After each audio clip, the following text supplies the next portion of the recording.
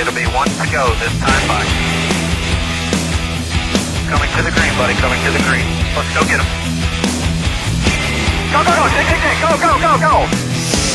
Get your motor running. Head out on the highway.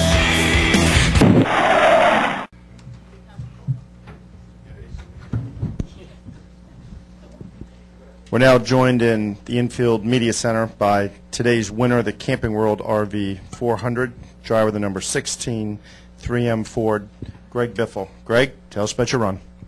Well, it was an exciting day to say the least. I think a lot of people got to see great racing. The fans, everybody's Dover always puts on a great race.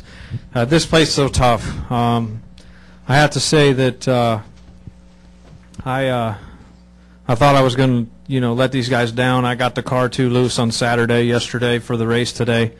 I guess I misjudged the weather and how sunny it was going to be and how slick the track was. So I had to pit only 8 laps in the race and give up all my track position to tighten my car up. And, didn't know it was going to continue to be looser as the day went on and the sun went down some. So that was what we really fought. And, once I was able to get the track position and get near the front, it really worked out. And obviously, hell of a race with my teammates and the 48 and everybody. We're also joined by today's winning crew chief, Greg Erwin. Greg, tell us a little bit about today's strategy. The strategy was to take what we thought was probably the best race car on Saturday with a guy that's had a lot of success here and not screw it up. We figured this thing was going to be 4-tire runs most of the day. We felt like we had enough segments there in the center of the race that were long runs where we could watch the car kind of come through traffic. And we were able to make most of that track position up by the second pit stop that we gave up. But we did keep tightening it up all day, and it's sort of a fine line that you walk there between over-adjusting and getting it to where he can really run hammer down and do what he did there the last 50 laps. It was spectacular. I hope the fans enjoyed it. It doesn't get any better than that. And joined by team owner Jack Roush. Jack, tell us about your thoughts on seeing all 3 cars up front there. Well, I'm just proud to be here, as I was last week with Greg and Greg. I'm obliged to be on the winning pit box whenever the checkered flag comes out, and I was really in a quandary today of what I should do. I've been pretty lucky of making my move when it counted in the past. I've never been on the wrong pit box when one of our cars won. But today I really had a problem. But I was confident that with Greg having 4 tires and with the fact they tightened him up and the problem that we were hearing on the radio, everybody was having a problem being loose. Greg just about lost his mind there for a while.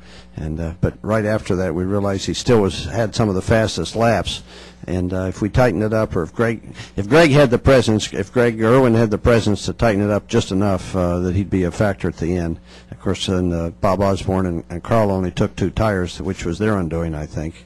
Matt was really good. The best car that we had may have been Jamie McMurray, and of course he got tangled up in a wreck early on.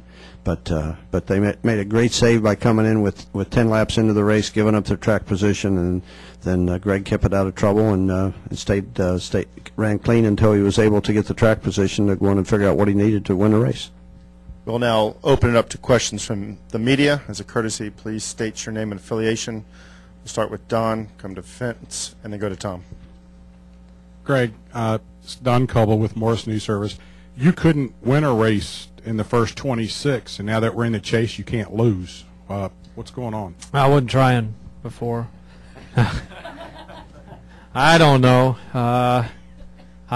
It is quite coincidental. I have put more emphasis, I think, on this. I've used the reality of it is we haven't been good enough in the past. Our car hasn't been good enough to win, and I hadn't got it good enough on Saturday to win races. And I felt like I'm going to be more involved in these last 10 races and 8, or leading up to the chase, to be more involved about the adjustments on the car and looking at and understanding what everybody's doing and trying to understand a little bit better. And it's starting to pay dividends for me. But we're so close to winning several times leading up to this. The most recent California. We had a great run at California. If you take Jimmy Johnson out of the picture, we're kind of in a league of our own, and then he was in a league of his own. So I feel like this has been coming for a while, and just a lot of focus and concentrating on what we're doing right now, because it's doesn't get more important than this. Vince Bonfigley, WNJC Radio. Greg, back in June, you were chasing Kyle Busch down. You said you can get to him, couldn't do nothing with him. The way the cars were running.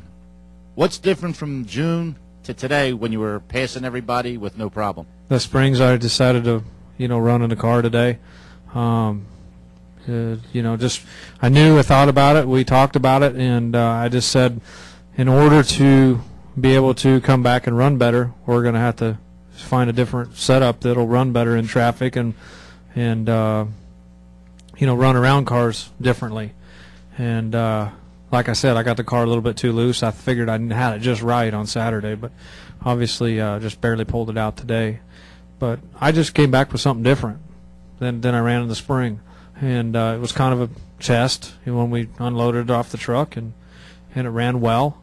Our engineering department, everybody's helped us, get pointed in that right direction, and modeling and 7-post and all those things. So it wasn't like just a out of the blue gas. It was something that we've been working on. Tom Jensen, SpeedTV.com. Jack, every team runs better or worse at certain tracks. It makes sense that you guys would run real well at Michigan, which is your own backyard, your home race. But you guys really dominate here, and even the races you haven't won, you've always had a lot of guys in the top 5. What specifically about Dover works for your cars and your drivers? Well, the racetrack is real fast. You wind up carrying a lot of speed into the corner. You get back to the gas as quickly as you can. You hold your breath and try not to hit the wall. I'm speaking for the drivers and what I've seen. Mark Martin was really good. Greg Biffle right behind him. Had much the same interests in a racetrack. Matt Kenseth, Carl Nell, and Jamie, they all like to be all up in the gas, and they're extraordinarily brave. And if we behind the scenes get the car where it'll do what it might, they're the guys to close the deal. And I've been blessed with people like that my entire time of being in Winston Cup and now Nextel Cup and now Sprint Cup racing.